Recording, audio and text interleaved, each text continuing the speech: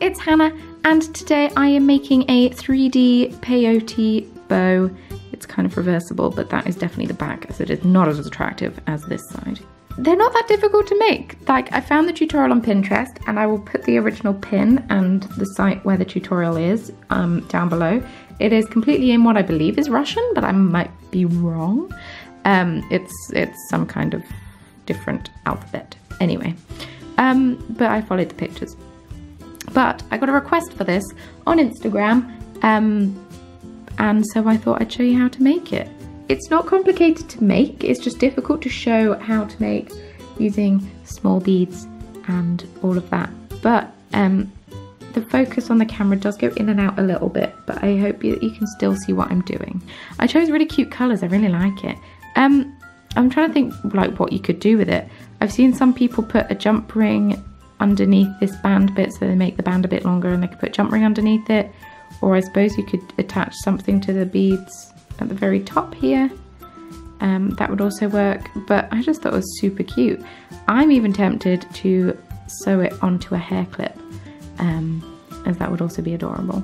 It uses a technique called odd count peyote, and then the center band uses a technique called even count peyote.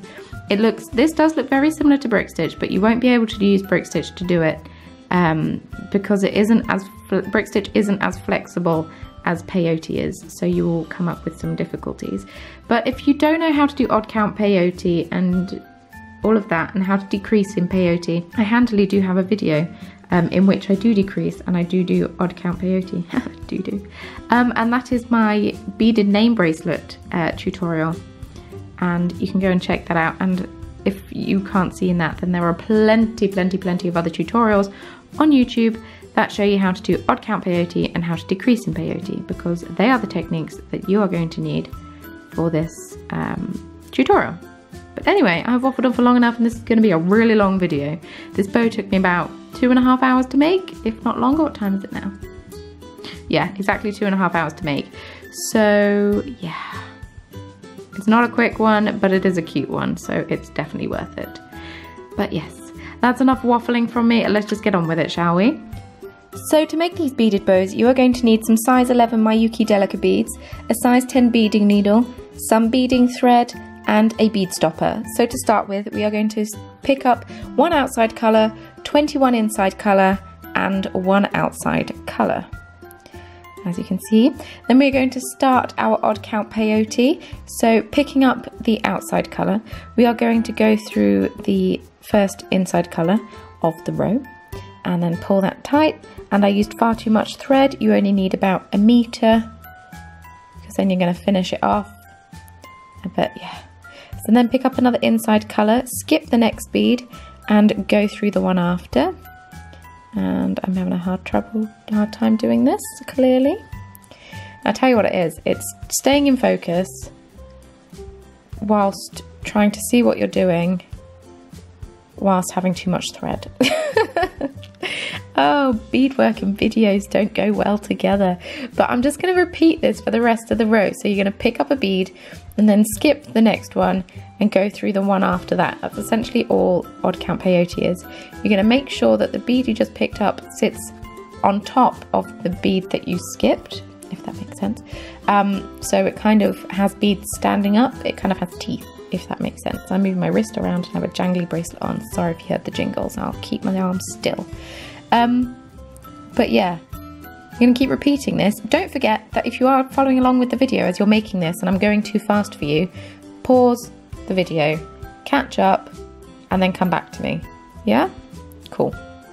So we are going to pick up the last inside colour of the row. You're going to go through the final 2 beads, because it's odd count peyote. Go through the final 2 beads. You're going to pick up another purple bead, which looks far more pink in real life than it does on camera, but that's fine. And then you're going to go through the second to last bead and the bottom bead. Oh my goodness, it's so difficult to explain in words. And then you're going to go through the bead directly above, which is the last inside colour bead of the row. You're going to go back through that middle bead and then through the bottom outside colour bead, which is the very first bead you picked up, and then you're going to pull that tight and get your thread caught around your beads. And then you're going to go through the bead that you've just attached, and you're ready to start again. So we are decreasing on both sides. We're going to make a diamond shape, and we started in the middle. So picking up your outside colour, you're going to go through the sticking up inside colour bead. And then for the rest of the row, you're going to do inside colours, and then the very final gap is going to be an outside colour. And you're basically, yeah. Then we're going to do a bit of wiggling around, but you'll be fine. So we're now attaching the last outside colour because we're decreasing. And then you need to be coming out facing away from you of that bead that we just saw. Now the easy way is just to go through it, but then you see the thread and we don't want that. So you're going to go through that underneath bead. So it's the underneath outside colour bead of the very first row that you did, and untangle your thread. This is why you don't use too much thread. Learn from my mistake. I learned eventually. I should have cut it down. And then you're going to go through that middle bead, and then through the bead to the bottom left of it. I always get my lefts and my rights wrong. Anyone else? Anyone else? Good. If you find it difficult to pull your needle through, use pliers. Yeah, just flat nose pliers, nothing with teeth in, or chain nose pliers as these are, and it just helps to pull it through. Go through the bead above that, and then go through the bead underneath the one that you just attached. I'll tell you what, the blog that I got these instructions from has a really handy little picture guide, so feel free to go and check that out if that helps. They've drawn on where to put the thread, but then we're just going to go back through the outside colour bead in the direction that we actually want to go through, so we eventually got there. But yeah, starting again, pick up an outside colour bead, go through the next inside colour bead, continue along the row doing inside colour beads until you get to the very last gap, and then you're going to do an outside colour bead because we're decreasing, as I keep saying. So final bead going through, it's an outside colour bead, as I've literally just said. And then you are going to, so we want to go out of that bead in that direction. This is a lot easier than before. So you're going to want to go through that middle green bead that we went through in the first time, then the one just underneath it, and then grab your pliers because it hurts my thumb to just pull it through. I think it splits my nail, I'm not entirely sure, but I have a split in my nail which has only come around from beading more, but yeah. And then go up through the bead directly above the one that we were coming out of, which is underneath the purple bead, and then come out of the purple bead. So much easier to do that, I find, than to wiggle all the way back around and through. But we are literally just going to keep repeating these steps until you have one point at the top. So just keep decreasing on each side until you have one bead at the top, and then I will be back. Well, the video will be back. I'm still here. See? Told you. So we are picking up that last bead and going through there. I just kept decreasing, as I've just said. And so then you're going to finish off this thread. To do that, you don't need tiny knots or anything. Just sew back through your beadwork, following the pattern of the beads, making sure that none of your thread is showing, which is a lot easier than I'm making it sound. But just keep sewing back through your beadwork and making sure that everything is, you know, fine and dandy. So this way, that way, forwards and backwards over the Irish Sea. Cut off any excess. So then I've cut another length of thread, or I've probably just continued to the massive length that I had in the beginning, and I'm going through one of the end purple beads, and I'm not bothering to sew in the end yet because I'm lazy, and then picking up an inside colour and then going along with the outside colour, and we're going to repeat what we did on the other side. So you're going to keep peyoteing until you've decreased it, so you've only got one bead in the middle, so you have a nice symmetrical diamond. Huzzah! Isn't that a treat for the eyes? And then we're going to do a small version of this, because clearly I'm not showing you the small diamond, or showing you the diamond. So you're going to start by picking up one outside colour, 9 inside colour, one outside colour for 11 beads in total. And then you're going to repeat what you just did, which doesn't sound really lame. But you're going to do odd count peyote. You're making a diamond half the size of the diamond you've just made. So odd count peyote, pick up an outside colour bead, go through the next inside colour bead, pick up an inside colour bead, skip the next bead, go through the one after. Ta-da! And you're going to keep decreasing on the side until you have one bead point, and then you're going to join on a new bit of thread and keep decreasing on the other side until you have one bead point. So you have a nice small dinky diamond, and this is for the little tails of the bow. Yeah, so if you don't want to have the tails of the bow, skip this step, so you just have like the big bit. I don't know how to explain it. So I didn't cut off the thread off one of the ends of the bow, of the small diamond, sorry. So counting 7 outside colour beads down and 3 inside colour beads up, so that one. Feel free to pause it if you need to work it out. I'm attaching the small diamond onto the big diamond, making sure that it all sits nice. So yeah, I didn't cut off the thread off one of the ends of the diamond. I think it's the tail that I'm using. So I went through that bead, and then I'm just going to sew on this tail, or this small diamond onto the big diamond. So go back through the first purple bead, go back up through the purple bead next to it, crack out your pliers, save your hands, and then I'm going to go back through that green bead. It doesn't have to be the most secure thing ever. People aren't going to be pulling on it, hopefully. If they are, make it the most secure thing ever. So we need to come out of this bead here, that one.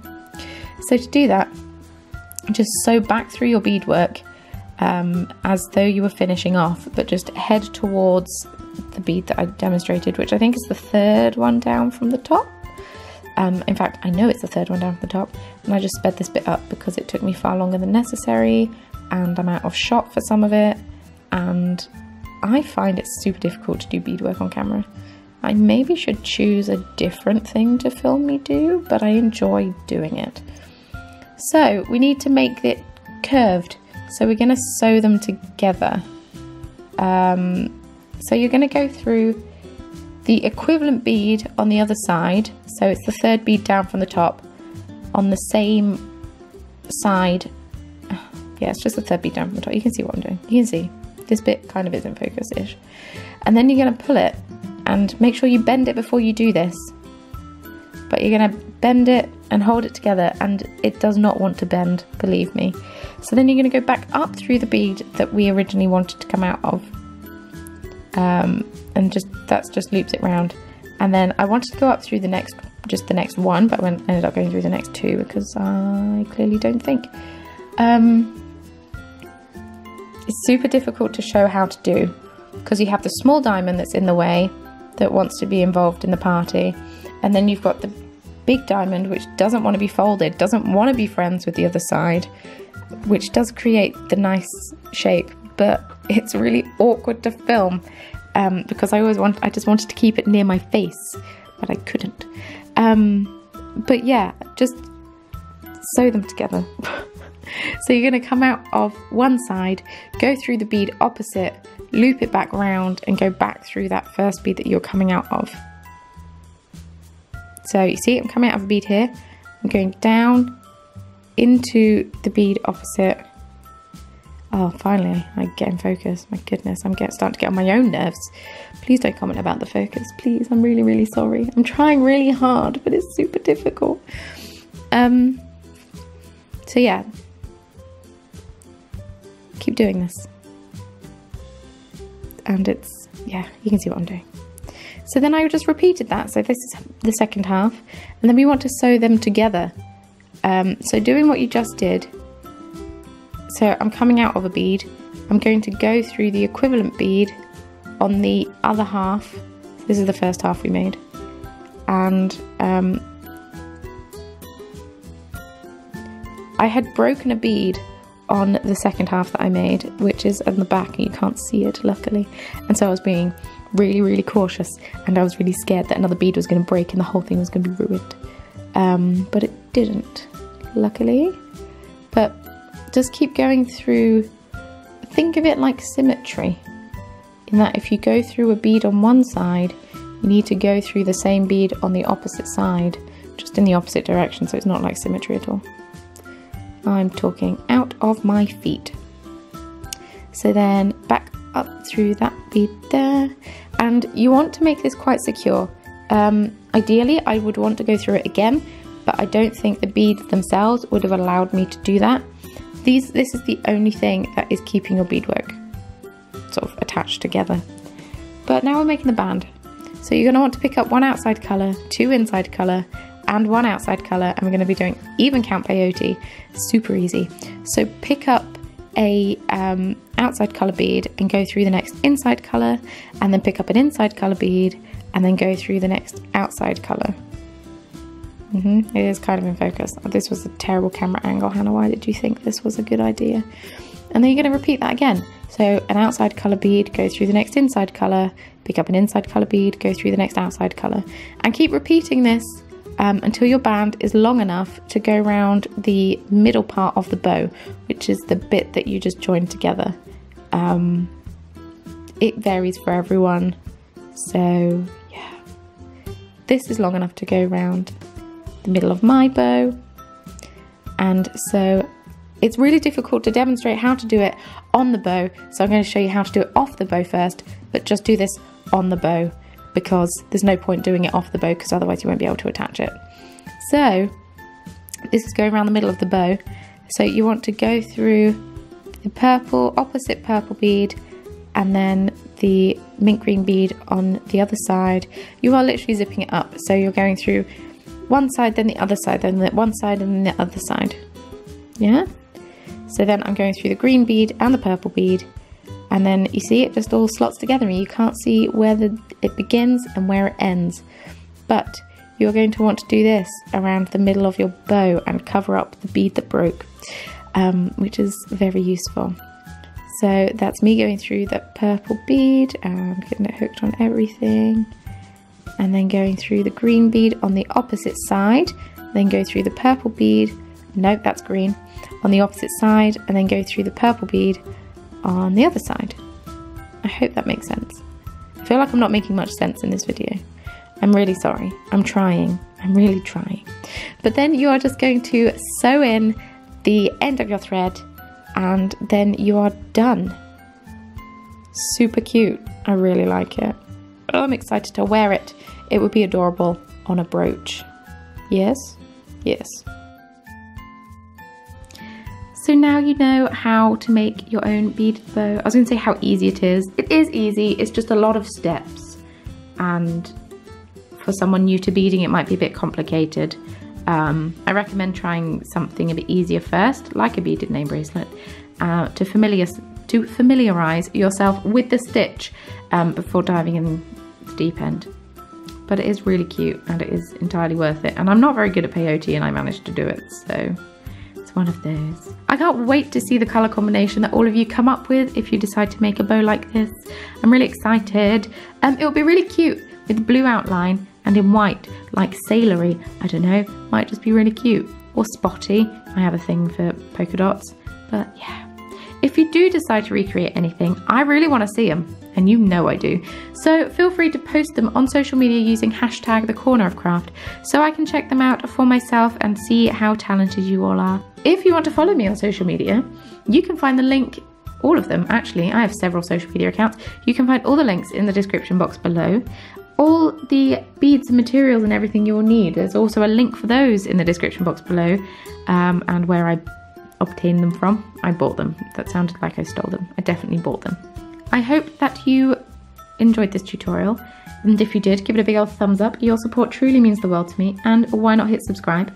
I post new craft tutorials here in the Corner of Craft every Sunday, and then I post bonus videos in the week as well. And your bonus videos this week were, we had to get ready with me on Tuesday, and then on Thursday I told you how I stopped my hair colour fading, because my hair is currently blue, purple and green, for those of you who are new to the channel. But yes, I think that's everything that I have to say in this tutorial. I really stabbed my thumb while making this, and it bled a bit, and I got blood on my bead mat, and there's kind of a small mark, but it's a bit stressful and my thumb really hurts now.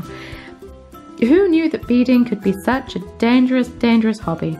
Thank you so much for watching. It really, truly, honestly does mean the world to me, and I shall see you very soon in my next video. Bye! If you did enjoy this video, it would mean an awful lot to me if you did head on over to my Patreon page and support me over there. Link can be found in the description of this video, and thank you very much for watching.